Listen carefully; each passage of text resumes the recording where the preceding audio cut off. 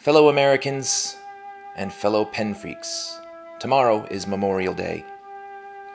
I say this with deep sadness, as many will celebrate a day that reminds us that the greatest cost of freedom is life.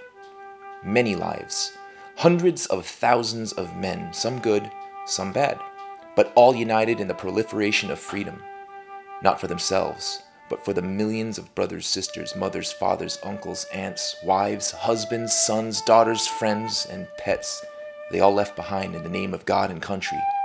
Those who have left us behind far too soon will not be here on the day we call Memorial Day.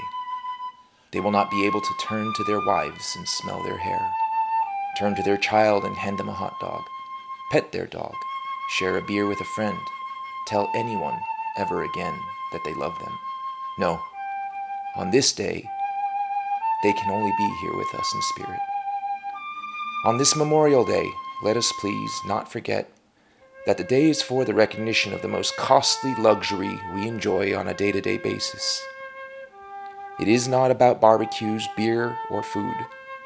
It's about those that can only be here with us in spirit.